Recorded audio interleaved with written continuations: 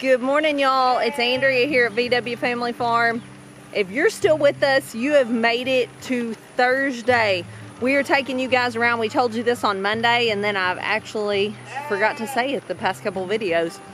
But we are taking you around and letting you experience a week in the life of VW Family Farm.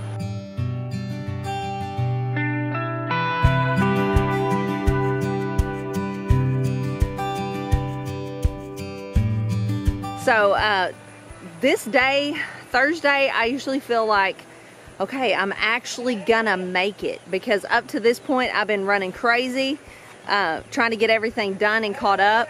And by this point in the week, I just have a few things left and I can see the light at the end of the tunnel. And now you can see I've just come outside and it is gonna rain. But before I can start this vlog, I have to show you, yesterday evening we cleaned up this front garden. I showed you we were doing that. I have to show you the transformation. It is pretty amazing. So look at this row of cabbages. We actually wound up just weed eating it because it had gotten so bad under the row cover, but it actually grew some beautiful cabbages under there. And then last week we had got out here and cleaned up under that row cover where the broccoli and cauliflower is. It just looks so much better. We cleaned up where the beans had grown up. These over here are black beans that we're waiting to get done, and then we'll clean that up as well. Start replanting for fall. But you can see it grew some pretty good cabbages under there. So we've got a couple of objectives out here this morning. We need to feed the animals and we need to pick the garden. The kids are on their way to go check the cows and feed the cluck wagon back there. We're gonna try to do all this before we get stormed on. You can see they're getting ready to go, getting feed together, all that stuff. I'm gonna be feeding up here and picking the garden, and then we got some stuff to do inside.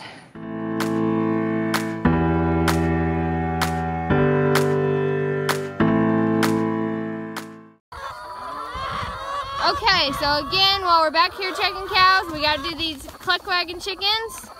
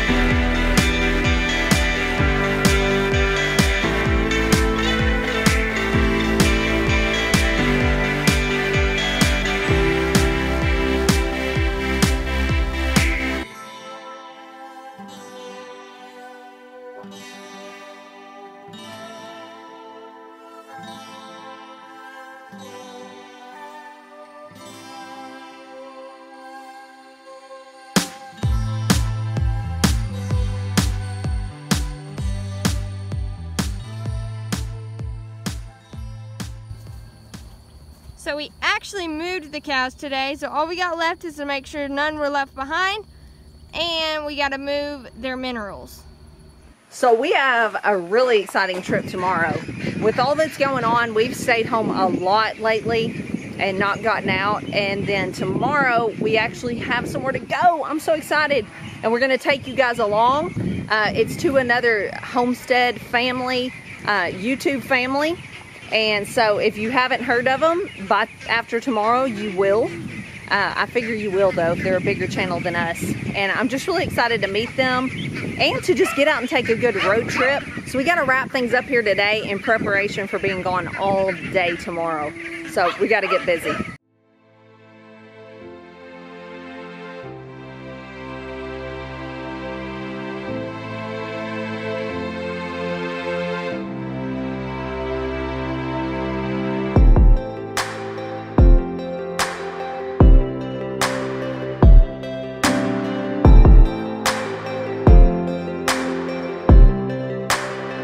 So when I know we're going to get up and go somewhere the next day, I try to do as much as possible the day before. moving chickens, filling waters that I know don't have to be done every day. I try to do all that the day before. Get the chickens on fresh grass. Just leave everybody in good shape and to where we can just get up the next morning, do the minimal chores, and hit the road.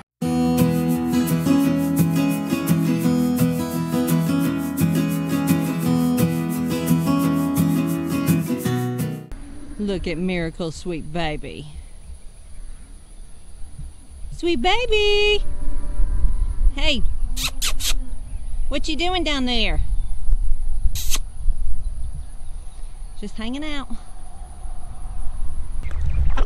Look how the ducks have already dirtied their water.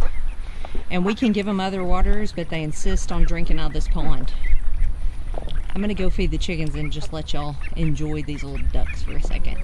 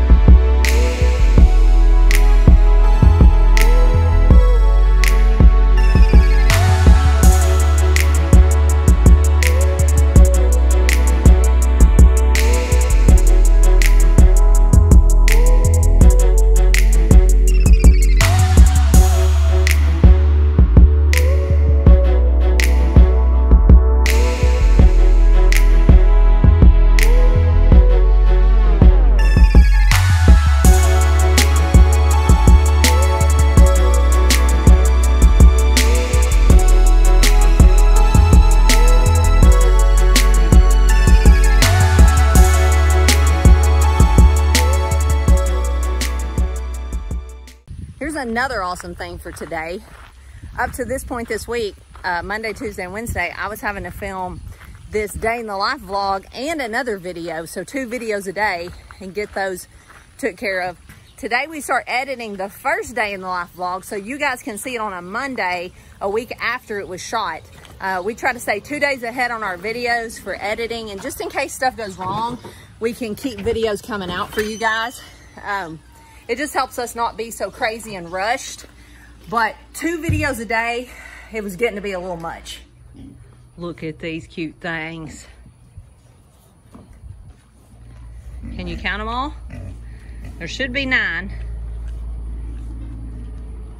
I'm gonna bet there's one laid over in the trough over there. And you may be wondering what that white sack is. It's plugging a hole.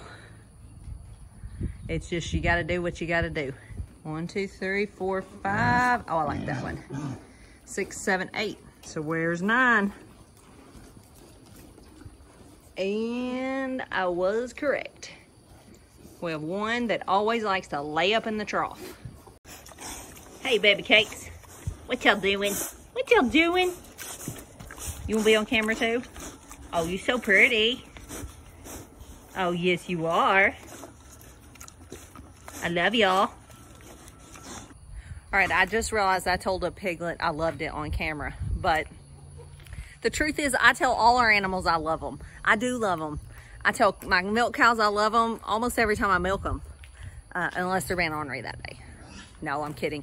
I do. I don't know why I do that. I tell all the animals, I say, I love you. That saying about one bad day on the farm, you want every other day of their life to be great and awesome. That is so 100% true, my motto. Like, I try to take such good care of these animals every day of their life. Even if they're animals we're raising for meat, I can't help it. I just want them to know they're loved. And I know that is probably so totally weird to some of you, but I'm okay with it. First couple days, these boys wouldn't even come to feed. We had tried to push them up here and they wouldn't come. But they're getting the hang of it. Those 2 black ones are the 2 standouts. Everyone else is pretty much coming running. Do y'all count how many of these there are?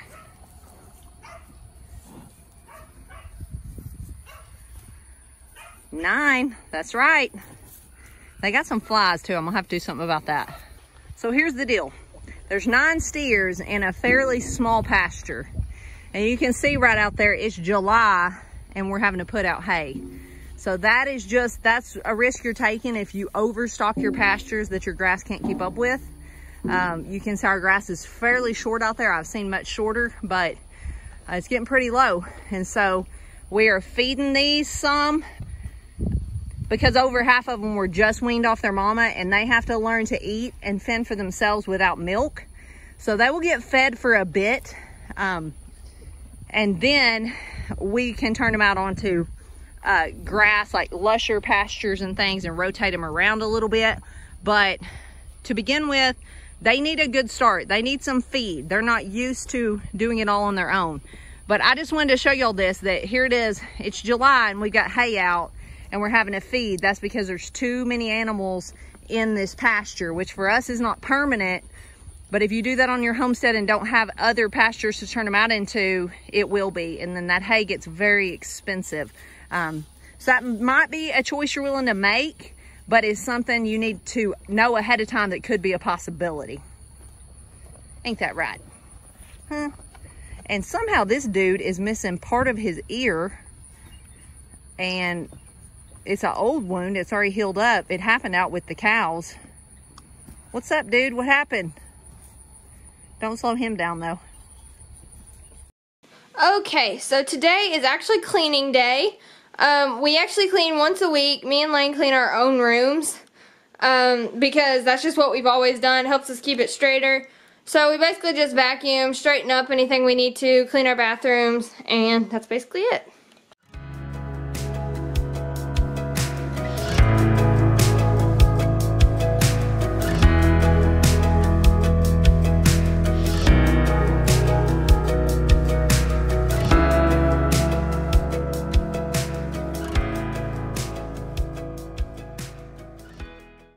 So we made it back inside minimally soaked, not totally.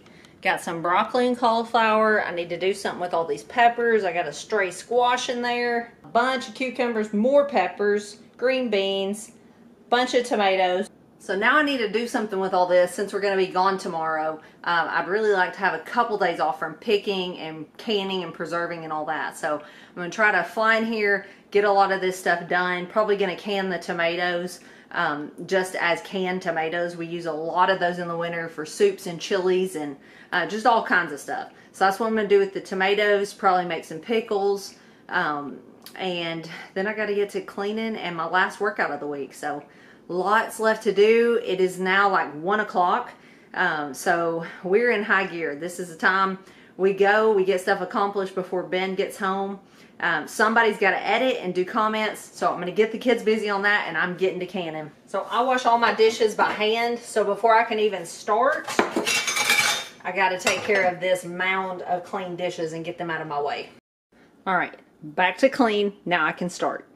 Alright guys, this thing right here is invaluable. I found this at a yard sale. It had a lot of other attachments to it. This one is aluminum, which I do not like aluminum cookware, but all I'm doing in this is blanching tomatoes. I'm going to fill it up, heat the water up, and I'm going to dip them down in there for 30 seconds, anywhere from there to a minute or two.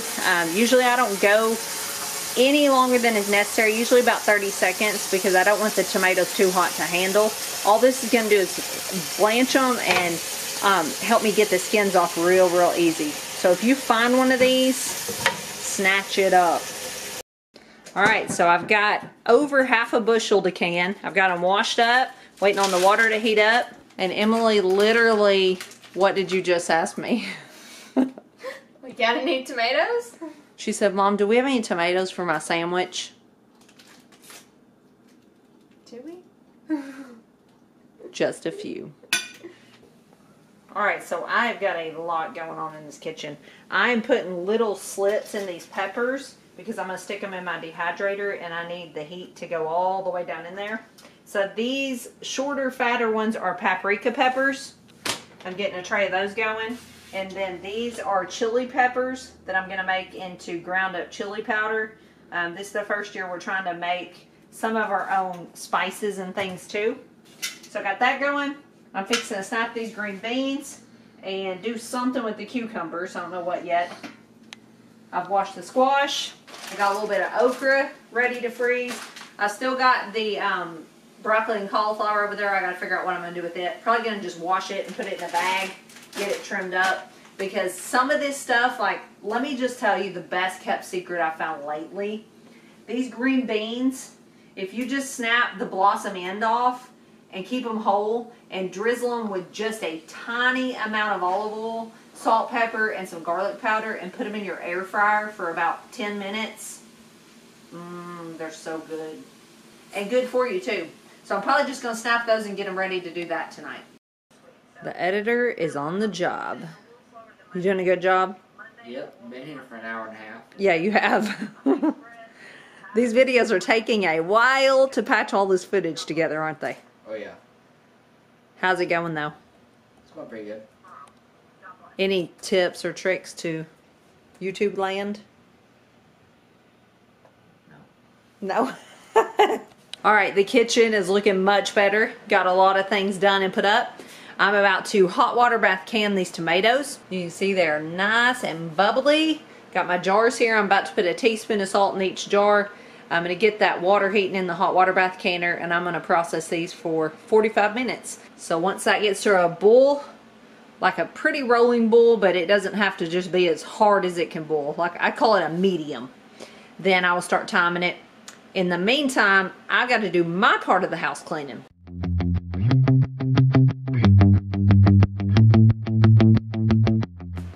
One cool thing, if you use these with the handle, these measuring cups, they will hang on the side like this between jars. So it keeps a lot of the mess in your pot.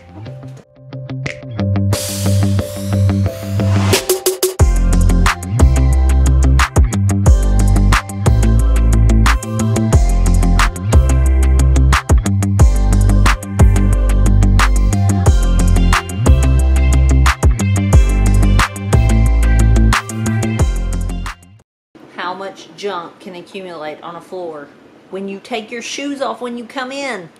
And that's just one room. Alright, I'm going to be honest. I'm a decent housekeeper. The kids and I do the basics every single week. Vacuum, clean our floors, sweep them, just pick up, take all trashes out of all rooms. Let's go in here. Clean bathrooms. That happens every single week. And I try to clean my kitchen every single night. You can see I've already washed up all the canning dishes. I like my kitchen to be cleaned up and straightened up. But then I have little areas like this.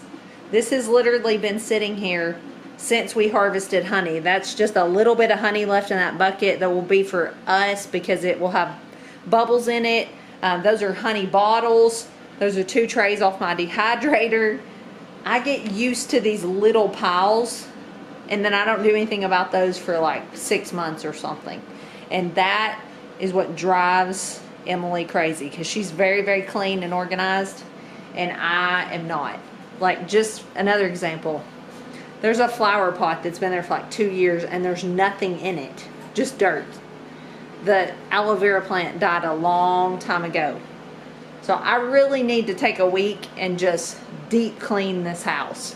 You can see this is my dining room. That's soap and lotion for us, my essential oils, honey that we're getting ready to sell here locally. We are going to sell some to y'all too in the plastic bottles, but it's going to be on the next batch.